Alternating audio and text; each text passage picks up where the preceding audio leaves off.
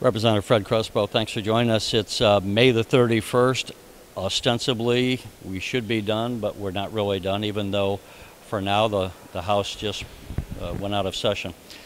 What are your thoughts at this point? Let me ask you something. What do you think at this point, where we should be done, was the major accomplishment that you might cite that came out of this session, and what are the disappointments you have? Well, in terms of accomplishment, I mean, we did pass legislation on both House and Senate. The biggest issue coming in for me and for many of my colleagues was the budget. And it has been an issue the last several years. I was truly hoping that with a new administration in the governor's office that we were going to work together on this budget. I'm kind of taken aback that we weren't able to do that. We did pass a spending plan on the House and the Senate. The governor, through Leader Durkin, did file a bill, which was his spending bill, and they have two things in common, a couple of things in common. Number one, perhaps most importantly, they're both short close to $3 billion. So when you say both, you mean? The governor's introduced bill, a spending bill that was introduced by Leader Durkin, is short a little bit over $3 billion as well. So I know we've been criticized a lot for putting something out there. I think we look at this more as moving the process forward. We need to make sure something's out there in queue, just in case. But our bill represents the needs of our districts, the needs of this state, whereas Governor Rauner's spending plan, again, aside from being in the red, $3 billion, does have some severe cuts that I don't think anyone can agree to, not only Democrats, but I can tell you this, just talking to my colleagues on the Republican side, they don't feel very comfortable with some of those cuts as well. And that's what I think Senator Cullerton was saying, that some of the Republicans didn't want some of those votes to come up because they didn't want to be taking some of those, they didn't want to have to vote for some of those cuts that were being proposed. And you already answered really the question I was going to say. People would say, how could the Democrats in the legislature pass a budget that was $4 billion out of balance? As you mentioned, the governor budget was also out of balance because he was counting about $2 billion in pension savings that were not, everyone knew, were not going to be there. On the other hand, what would you say to those that say, well, why can't you guys just pass a budget? Why can't you pass a budget that's balanced? What's the problem with saying, here's how much revenue we have and we're going to spend no more than that? I think if you look at the budget or the spending plan that was introduced by the Democrats, if you look at the budget that's been proposed by Governor Rauner and introduced by Leader Durkin, they both, I think, just by looking at both of those budgets, admit the fact that the needs are greater than the current revenues. And can we cut some more? Perhaps we can, but I think we need to make these cuts collectively. Both parties have to do this together, but you need to start the process.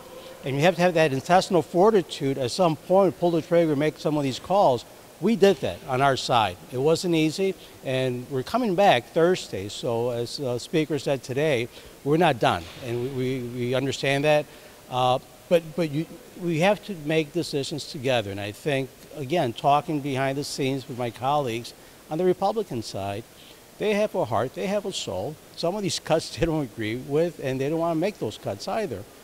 So it has to be a balanced approach. Now, there's obviously a revenue stream issue that needs to be discussed. What shape or form does that take? I don't know. I mean, for many of us, myself included, I've never voted for a tax increase, even when I was a trustee in my whole hometown of Hoffman Estates. But just looking at the needs of the state, looking at what other states around us do in terms of how they generate revenue, I think we need to have that discussion. And for some reason, we're not. The Speaker has mentioned this as well, that Governor Rauner does have his turnaround agenda.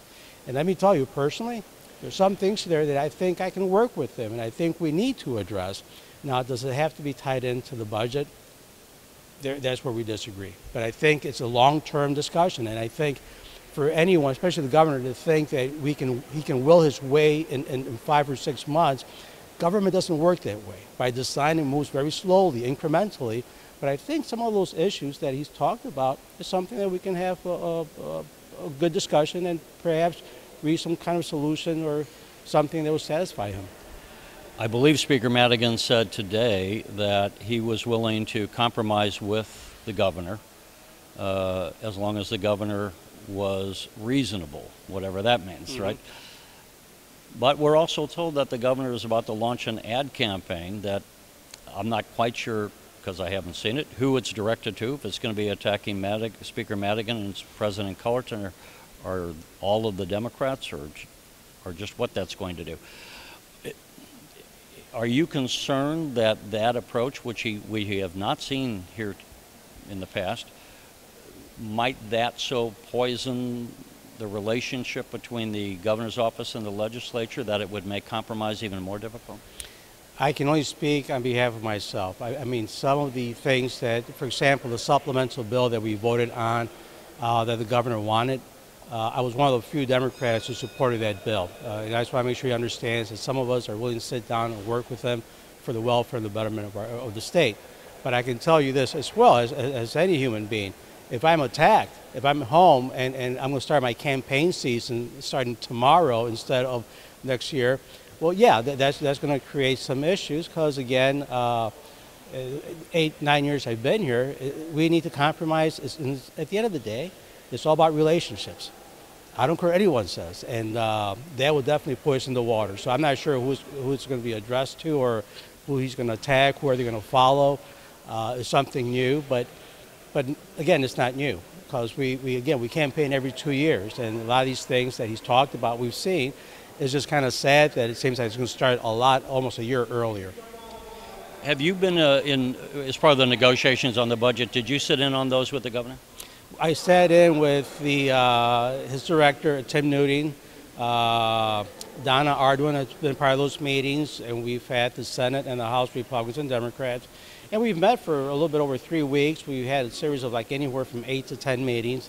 There were never, that was very clear from the beginning, negotiations. We were just talking about the governor's plan, and they explained to us how they arrived to those conclusions.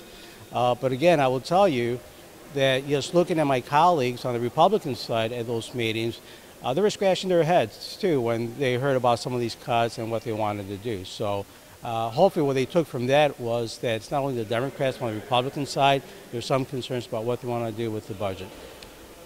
We won't keep you much longer. Let me just say, one of the reasons that we have the shortfall, in fact, I would just remind people, if we had not had the income tax decline in January, whether you're for that or against that, I'm just pointing out the math, we'd almost have a balanced budget, I think, if that income had been included or been available as part of this spring and putting together the 2016 budget. To what extent would you say we have as a state a spending problem, and to what extent would you say we have a revenue problem? Well, everything's relative, right? I mean, if you look at, number one, the tax increase that did pass 3 years ago, which I voted against, I think we could have done a better job, and by we I mean the legislature, to control spending during those 2 or 3 years. I'm not sure if that happened, and I don't think there was really an attempt to just cut back a little bit. If you compare us to, let's say, Wisconsin, Indiana, we've had a lot of conversations about the income tax. Well, our income tax compared to Indiana at 3%, 3.5%, it's very competitive. It's lower than theirs as well, and Wisconsin. So we need to take a good look at our tax structure, and as part of a short-term and long-term plan. But it is what it is. It did sunset. I don't think there's an appetite right now for many Republicans, including Democrats, to go back to an income tax increase. But I think we need to talk about revenue streams and revenue sources. And again, it could take any shape or form, but it has to be part of this conversation on the budget. It has to be balanced, and maybe we can cut some more. But obviously, we've identified the needs of the state, both on the Democratic side, on the Republican side, and it's very obvious that the needs exceed the current revenue that we have. Okay, and if hopefully I don't wear out my welcome, but I just want to pursue one small line of questioning. Is I would have thought that the governor said he wasn't going to sign a budget that was out of balance. I would have thought that, but he said he wasn't going to have a special session, so I was kind of expecting that the governor and the legislative leaders would be working behind the scenes, and then when they had some kind of a deal, they would call the lawmakers back. Should you be coming back as early as Thursday on June the 4th? Is anything going to be accomplished in the next 4 days? I think, number one, just for the record, we're not getting paid for the days we're coming back. So it's not a special session. The Speaker has decided that we still have work to do. I think we're going to keep coming back as often as we have to.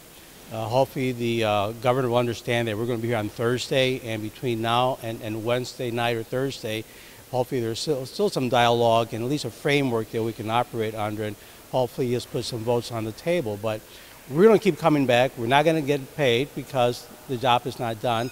And we need to, again, as I mentioned at the beginning of this meeting with you, it's all about the budget.